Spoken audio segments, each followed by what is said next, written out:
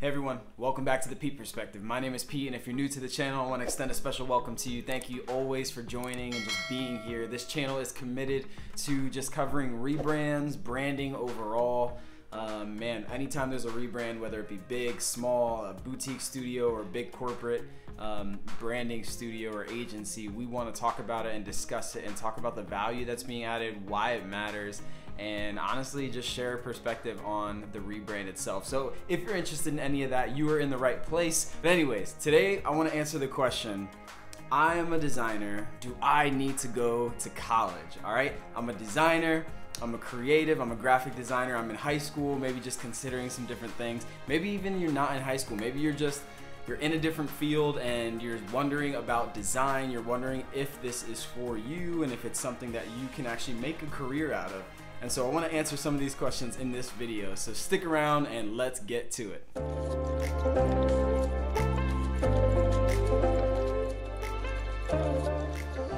Welcome back. Hey, look, a lot of times we as people switch it up, right? We try things and they don't always work out, and therefore we move on to something else. And so there's kind of maybe two people groups that I want to speak to today in particular. The high schooler, right? Or someone who is in that kind of age of life and stage of life, I should say, and really wondering, hey, is design, is graphic design, is branding, are those things that I really want to get into, and do I need to go to college for that?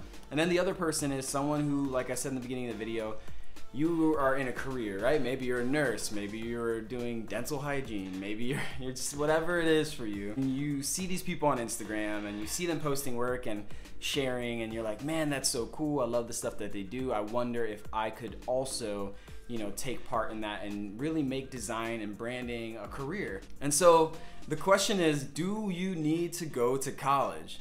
Do you need to go to college? There's a lot of people that would instantly say no. I think there's a lot of people that would instantly say yes. And I want to share with you guys where I land, but I want that to come a little bit later in the video. I think overall, you really need to ask yourself a few different questions. One, is this a skill that you enjoy? Like, is branding and design, if you follow me on Instagram at all, which if you don't, you totally should. It's just at Pete__Rodriguez. Again, it's at Pete__Rodriguez.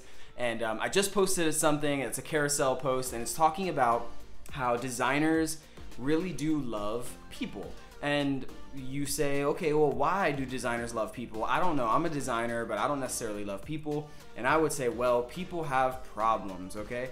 We are the main contributors of problems to this world, I would argue. And people have problems, and so you really want to help people as a designer. Design is the art of, not the art, it's just problem solving, right? Art is expressive. Art is an expression, but design is not art. Design is solving a problem because someone comes to you with a problem that they need solved. And a lot of what we do is helping them diagnose that problem before we even begin.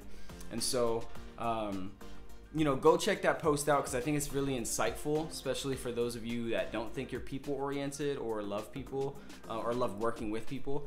But really, I would ask myself, hey, is this something that brings me life? When I see design, when I experience it, is it something that brings me life? And maybe, you could say, hey, when I started as a designer, it didn't really bring me life, but I learned to love it, and excuse me, love grows over time, and I would say that's absolutely true.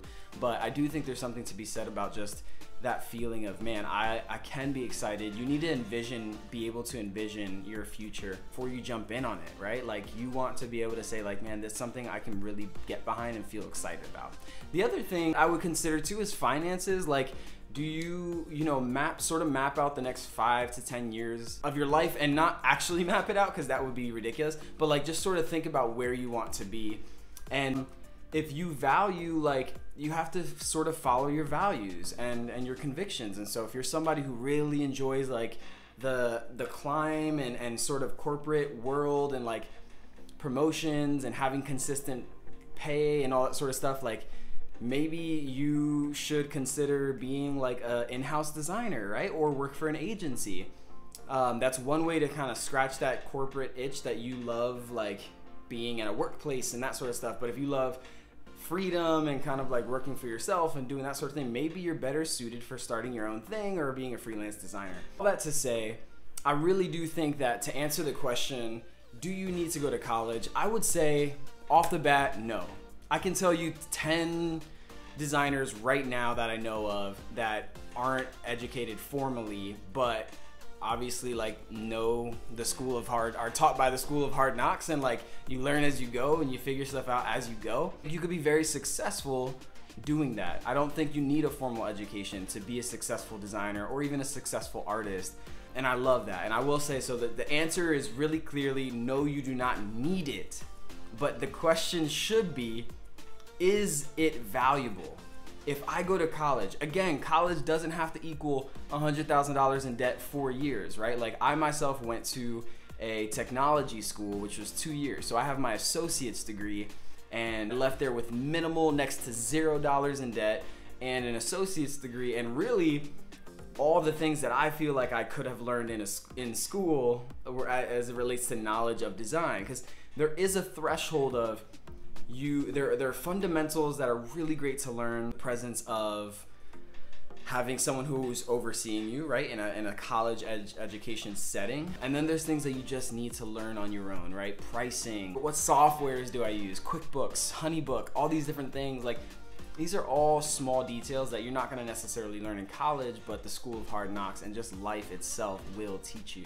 And so for me, I would say the biggest benefit of going to college, again, college doesn't have to equal $100,000 in debt, 4 years. You don't have to take that approach, right? There are other ways to go about doing so. Scholarships. If you're Spanish, a person of color, Black, you know, there's scholarships out there for you. If your parents make a certain amount of money or don't make a certain amount of money, you can get scholarships.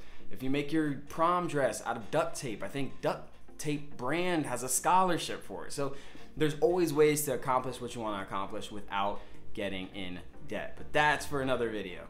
As it relates to school, I think that one of the biggest things that people don't consider is being in a place with other designers who are also learning. One of the most refining things for me was just collaborating with other classmates, but also sort of just being able to share work and then also get feedback, right? Like what is it like to in real time get active feedback and have to stomach that feedback in person? And like those are all great things that happen in college that might not happen if you jump the gun. And I think we sort of live in this renaissance right now where everyone is creative, everyone has to have a storefront online, and everyone has to have a website, and there's nothing wrong with it at all. But I do think that submitting yourself for a season to learn and to focus on the fundamentals really can propel your launch past a lot of those people who need to learn every lesson very slowly. I do think there's some gold and wealth relates to knowledge in the pursuit of a post-secondary education or like college.